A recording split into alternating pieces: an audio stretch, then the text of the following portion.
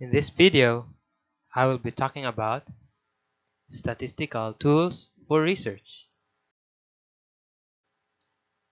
There are two families of formulas in statistics that are used in research. One is the parametric test, and second are those non-parametric tests.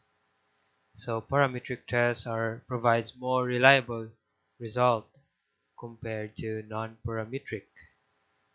So non-parametric is less reliable result as it calculates the rank of data. So we always prepare parametric tests when we want to compute the difference or relationship between two variables. And but the problem is parametric test needs to um, satisfy some assumptions before you can use them. But if these assumptions are not met, then that's why we have non-parametric tests, where we don't need to follow those assumptions and then we can just use them. So let me illustrate to you the difference between parametric and non-parametric test so that you can visualize how they differ. So let's have the parametric and non-parametric, and let's have some examples of set of data. We have the violet and the blue ones. So I intend to make it obvious that they are totally different. The violet is way smaller than the blue ones. And if the assumptions are not met, of course that there are different assumptions for every parametric test. And if we cannot meet all those requirements for us to use parametric test, then we use non-parametric, and this is how it is done. So the numbers becomes 1, 2, 3, 4, 5. Why is that so? The violet is 1, 2, 3, 4, 5. It's indicating that it's coming, the arrangement is first, second, third, fourth, and fifth. So it's the rank. And the blue ones is also arranging from first to fifth, first, second, third, fourth, fifth. So notice that these ranks doesn't consider the values of the data. So it just consider the rank, and that's a problem, where the parametric result is obviously not equal because these two numbers are totally different. The blue ones is way larger than the violet, while in non-parametric it becomes equal. So that's the danger of using non-parametric test. Now every parametric test have different assumptions or requirements before um, you can use the formula, and they also have some common um, assumptions, and one of them is test of normality or the normality of the data. So that means before you can use parametric test, you should make sure that the data must be normally distributed, or the graph of the data is in a bell curve form. And so what are the formulas used um, to know if the data is normal? We use shapiro-wilk test and kolmogorov-smirnov test, where shapiro-wilk is more specific and while the kolmogorov is more general. So in other words, shapiro-wilk is more powerful. It is more reliable result. It's giving more reliable result compared to the kolmogorov-smirnov. But in most cases, in my case, I use both shapiro-wilk and kolmogorov-smirnov to make sure that we are having we're giving the correct result, that the data is normal or not. If the data is not normal, we usually do transformation of the data to make it normal. We do change the values, but not literally change it directly, but instead we use some procedures using a software in order um, to convert the numbers so that it can be normal, but there is no 100% sure that it becomes normal. There is a possibility, but it is not 100%. So sometimes it even if you convert it, it's still not normal, and in that case we use non-parametric test. Another common assumption for a parametric test is the test of homogeneity. So the homogeneity of the data, meaning the data, the variables has the same variance. The variance of the data for the variables are equal. So we have Levin's test. Levin's test is used to assess the equality of variances for a variable. So this will test the equality of variance of the two variables.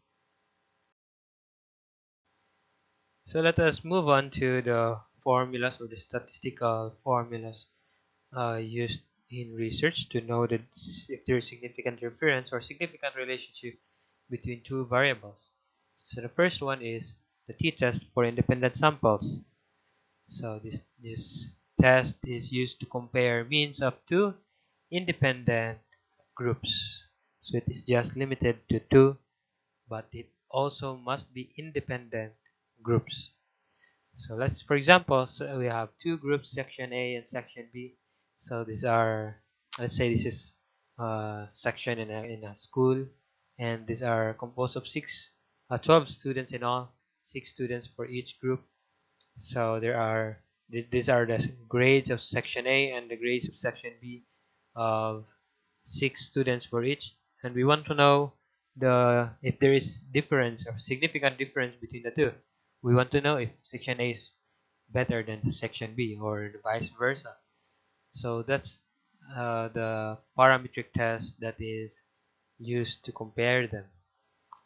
Now, if the assumptions are not met, let's say the data is not normal or the variances are not equal, then we use this non-parametric test. We have the Mann-Whitney U-test. So this non-parametric test will compute the difference of these two independent groups even if the assumptions for parametric tests are not met. Now another statistical tool that we use in research is t-test for paired sample. So this t-test is used to compare the means of two paired groups. So it is limited to two groups and it is limited for paired groups. So like for example, we have score of math and science. So it is paired because the scores in math is paired with science. The score 85 in math for student 1 cannot be paired with the other scores in science because the score 85 in math, score 85 in science in the first row is exclusively for student 1. It cannot be interchanged to the others. So that makes it paired group compared to the independent samples that you can interchange within group. So even if you interchange them, it's still the same group and you can still compute. But in this case, for paired group, if you interchange one of the numbers or values, it's gonna be different result.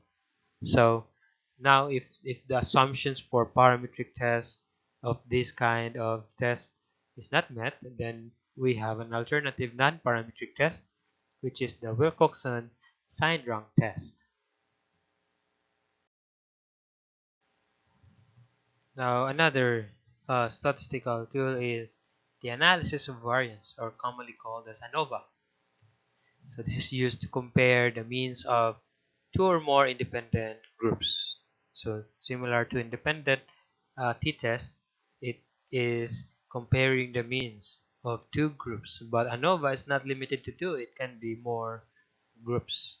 Like this, we have sections A, B to C. We have three groups, and we can compare the means of these three groups, which cannot be done by t-test independent. And still there are assumptions because this is parametric test, and if the assumptions are not met, then we have an alternative non-parametric test, which is the Kruskal-Wallis test. Another formula that's used in research is the repeated measures ANOVA. So this is used to compare the means of two or more paired groups. So this is similar to the t-test paired samples, although that is limited only to two, while this repeated measures ANOVA can be used to two or more groups. For example, we have this paired groups, math, science, and English. So there are three groups in all that is paired. So all the scores for math, science, and English for student 1 should be paired and cannot be interchanged. It must be 85, 85, and 94. And it cannot be interchanged with 85, 85, and then 80. So that is the meaning of paired groups. And if the assumptions are not met, then we can use an alternative non-parametric test, which is the Friedman's ANOVA. So let's have the next statistical tool, which is the analysis of covariance, or commonly called as ANCOVA. So this is used to compare the means of two or more independent groups, which is the same as the ANOVA. And this is used when the ANOVA cannot test the variables because of the covariates. So let me illustrate an example.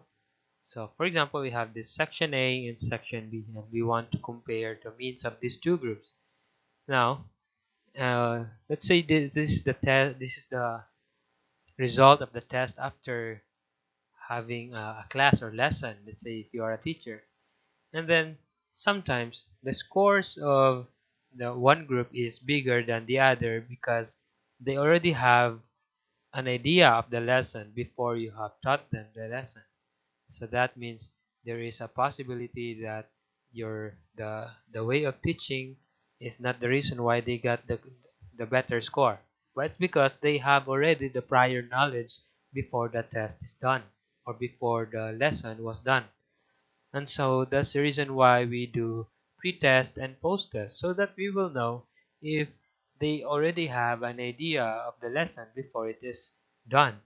So our covariate here is the pretest.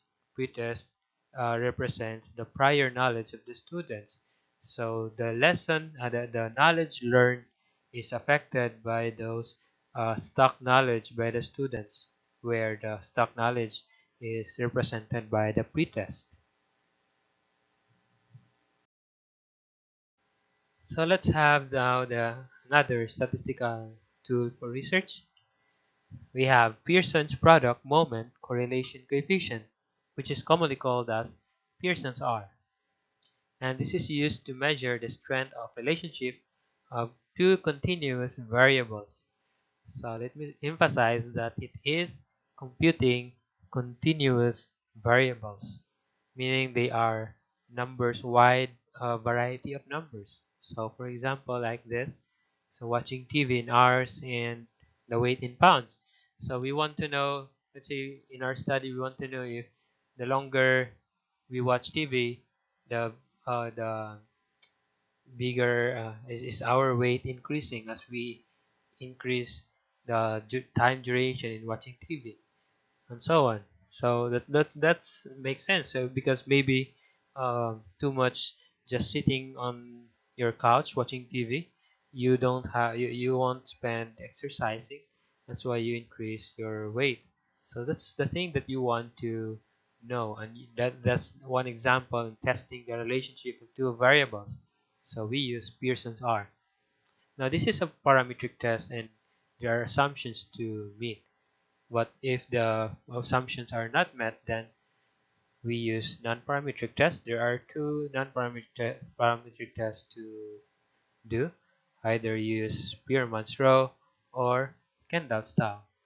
So in either of the two, it's still giving you this almost the same result. But uh, for me, Kendall-Style is more accurate compared to the Spearman's rho based on my experience. So let's go to the next statistical tool for research, which is the chi-square test of independence. So there are actually three chi-square tests. One is test of um, goodness of fit, second is test of homogeneity, and the third is chi-square test of independence. And this is commonly used among the three in the field of research. And so this one is used to measure the strength of relationship of two categorical variables. So as you can see, it is similar to Pearson's R testing the relationship, but this is just um, measuring the categorical variables where the Pearsons are cannot measure.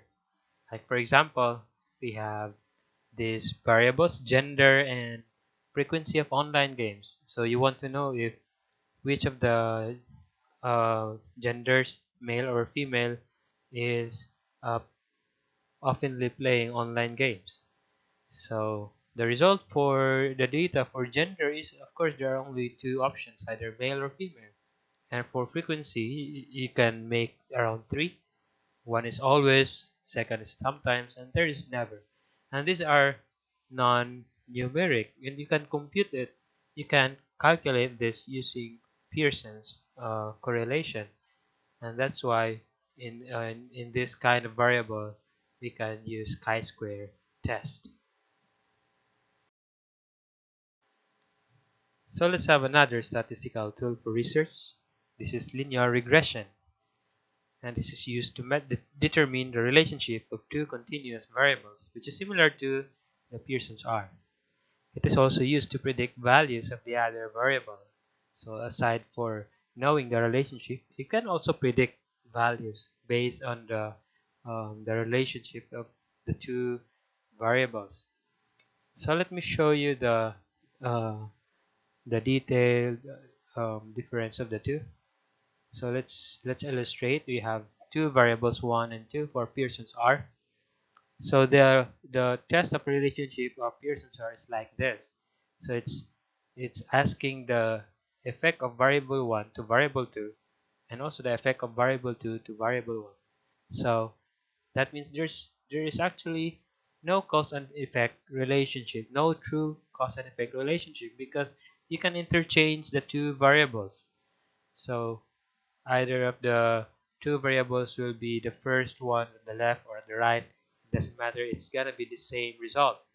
So there's no dependent variable, there's no independent variable when computing Pearson's R.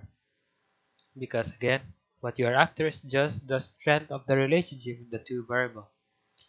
Now for regression, so it's gonna be like this: independent variable and dependent variable.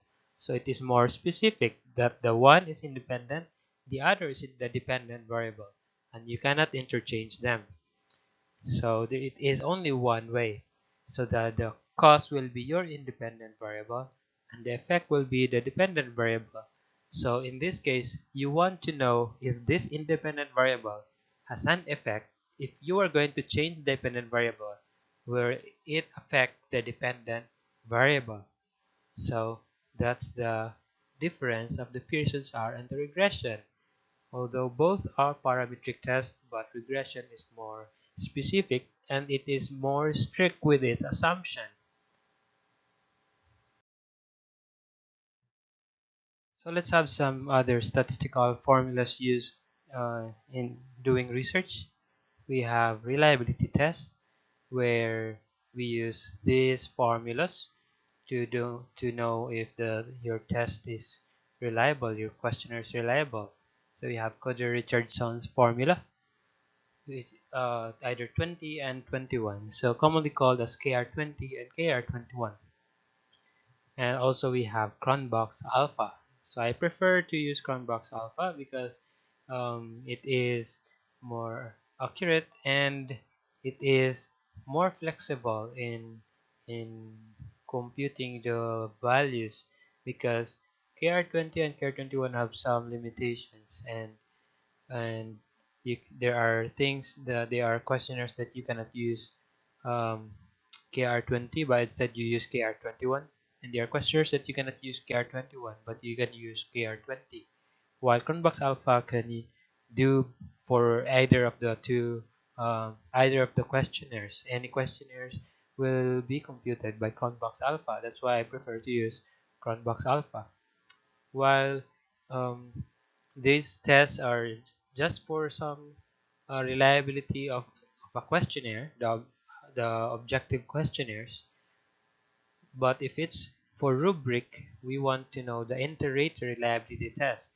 So we want to see how reliable or how consistent our rubric is.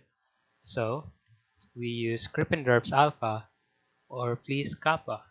So Krippendorff's alpha is more powerful, more accurate than the Fleece kappa.